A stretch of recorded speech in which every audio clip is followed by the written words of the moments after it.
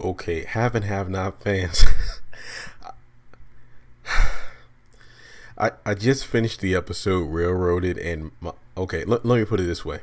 I'm recording this video after only watching the first 10 or 15 minutes where we have the aftermath of Charles, Candace, the Secret Service, and then Landon showing up. And I know I sound a bit off base right now because I had to pause the episode just to do this video real quick. Oh, jeez. Okay, I'm sorry. Actually, I watched the first 15 minutes. I kind of skipped through on TiVo, and then I watched the episode preview for next week. Let me just say that Veronica popping up at the table with Erica and David was just some... This was a good episode. Put it this way, it looks like there's going to be a recreation of Jay-Z and Solange in the elevator in the next episode where it looks like David's trying to keep Veronica and Erica from fighting. So I'm sorry, I'm just trying to keep it together. So let me just get to the focus of this episode. Okay, let me calm down. All right. So we have Candace and Charles, better known as Chucky right now, according to Charles. He said on the campaign camp or site, he's better known as Chucky. Now, I gotta say this much. In one of my videos recently, I talked about how ridiculous it was for the subplot of, a presidential candidate to be messing around with Candace and vice versa, because it seemed way out of, way off base from what the normal standards of the haves and have not is. But I will say this much. After watching the way Charles literally pulled a Jekyll and Hyde on Candace, it was refreshing to see Candace in a position where she's not the one in the power chair. And then you just see what kind of person Charles really is. And it's like, well, damn, that's really how these political people are. I mean, I almost felt bad for Candace. I'm not going to lie. Out of all my videos, everything I've talked about in terms of, Candace's character, how I feel like she gets what she deserves. But I felt maybe like somewhat like wow in terms of how she was treated by Charles. You can fulfill my needs, you could be one of many. Whenever I need to stop by and get what I need, I'll stop by. And then Candace saying that she's nobody's number one, then she's not in the deal. And the same thing she said to Jim way back during season 1 where Catherine gave the famous number 9 speech, and then Candace said, guess what, I'm done. I'm going to be, well, you can tell that bitch this number 9 is going to be somebody else's number 1. That was hilarious. So, and then also Charles gave her a new nickname, out of your league, or you're out of your league. And I just lost. I'm just like, damn. Candace, Denise Young, literally it was just like truth bombs were being dropped in that room, and it was hilarious. I was speechless. My mouth is literally my mouth was hanging open during that entire scene.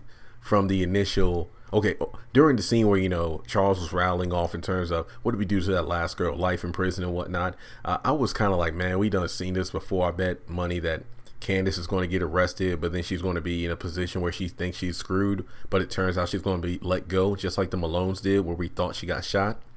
But I said, I don't think Tyler Perry will do that twice, but he actually did that, but in a way he flipped it around, because literally Candace was screwed. Charles had her booked, just talking about all of her past experiences, and then the fact that he literally as Erica and Candace would say, marked her from the start, from the time she even sat down, even before she sat down at that table with Charles at the bar. Ladies and gentlemen, this was and again, I haven't even finished this freaking episode yet. I've only watched that part and I'm already like, oh my gosh. So okay, so all that was great. The fact that Candace is almost, well, yeah, I'm not using you for sex, I wouldn't force you into sex, but okay, okay. Even though that scene was powerful, it was great. Trust me and believe, I will be rewatching this episode, or at least that part. My main thing is, it seems blatantly obvious that Charles is going to fall at some point because of the fact that he's way too confident right now. Because again, I don't see why he wouldn't be, because as he said, I'm pretty sure there have been numerous Candaces before Candace Young who have tried to screw over Charles. And then you have to, okay, now in light of everything I said in regards to Candace's character, his terrible mother and whatnot, the fact that Charles is like, she's one of the most beautiful women he's ever seen, that makes, Candace Young is definitely a prize, that's for sure.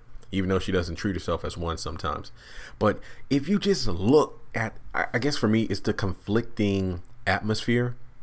What I mean by that, if you look at last week, where it seemed like Candace was seducing Charles to come into her room, and he's like, hey, I'm not waiting around for the other shoe to drop, and then she's like, ooh, well, we ought to just start dropping some shoes right now. And then the fact that she seemed, and again, it was just fantastic to see the rug just ripped her from under her feet, because she's used to being in the power seat. She used to be the one in control. And then if anything, it's almost like Charles is treating Candace the way Candace treats all the men she seduced and blackmailed. And also, I feel like that was a great way to flip the script, because what I like best about this wasn't, a Quincy Maxwell beating her to death. This wasn't a warlock who was going to shoot and kill her. This is somebody who's beating Candace at her own game. And that's why I think it's so deliciously just amazing to watch. And then when Landon shows up, hey, that answers the question of how Landon is back in the plot again. So I do like that aspect of it. But I will say this much. We saw how Maggie Day was a campaign manager for Jim, and we saw things turn out for her. Now we have Landon, and as well as Jim's campaign. Now we have Landon in the Maggie Day's position, and I don't know. It seems things don't seem too well. I'll tell you that much. And then the fact that he saw Candace, because again, remember the last time he saw Candace was when she lured him to his hotel room to muscle him out of information about Oscar.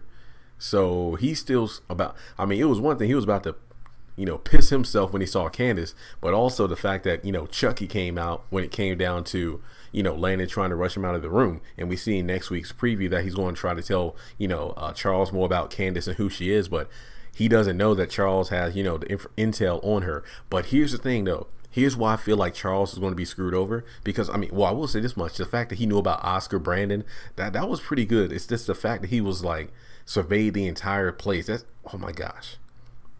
And then the little nod to continuity with the whole, hey, well, there was a shooting, a little boy was shot, you need to talk to the mother or grandmother. Unbeknownst to him, he's up there sleeping with the child's mother, and then of course Hannah. So that might be one way that Charles might interact with Benny and Hannah at some point. So that's something to look out for, because remember during the Little Lizzie trial, that's when Jim and David went to Little Lizzie's funeral because Maggie thought it was a good idea. And guys, I'm sorry, I'm just like at a loss for words right now, because that scene was just so powerful. And again, I feel like I want to rewatch it a few times before next week. But here's my thing: it's all about Charles being too overconfident. It was, as I said before, it was great to see Candace in a position where she wasn't the one in control, but at the same time, this bad bitch, she's calculating at the moment. She's scared. She's scared to death, because she knows what Charles is capable of. The fact that he's the one in the power seat, and as he said that, she was like, oh, well, that if you know everything about me, that I blackmail, you can't trust me. It was like, oh, I trust you as long as I'm the one holding the reins. That means that if something goes awry and Candace gets the upper hand, then he's screwed. And I feel like, despite everything I said about Candace, if there was any bad bitch to get out of this situation, I'm pretty sure it's her. So let's just put it this way: I'm not saying I'm team Candace. I'm just saying that at some point it would not surprise me if Charles eventually falls, or if this teaches Candace a valuable lesson in terms of, you know what, I actually messed up, Oscar. I need to listen to you, because again, if she listened to Oscar, maybe things would have been different. But at the same time, it seemed that Charles had her number to begin with, and Oscar, so there's no telling what would happen. So will Candace and Oscar end up working together? That's a big question there, because again, nobody scolds Candace like that and gets away with it. I'm pretty sure she's going to get out of that hotel room and just be pissed off what Charles did, because again, the fact that she was scared to death. Remember when Jim had her killed by the Malones, where it was just to scare her, just like Charles had her arrested just to scare her, to show what she's capable of. And then she came back tenfold with Warlock abducting him and having him sent to the war room, and then $7.4 million. Now if she did that to if she did that to Jim, hell have no fury like a woman scorned. So all I'm saying is Charles had better watch out, because Candace might come back with a fury. That's all I'm saying. So with that being said, I want to bring this video to a close. This is just like my initial reaction to Charles, Landon, and Candace. So let me know your thoughts about this scene in the comment section below, and I'll talk to you later this week.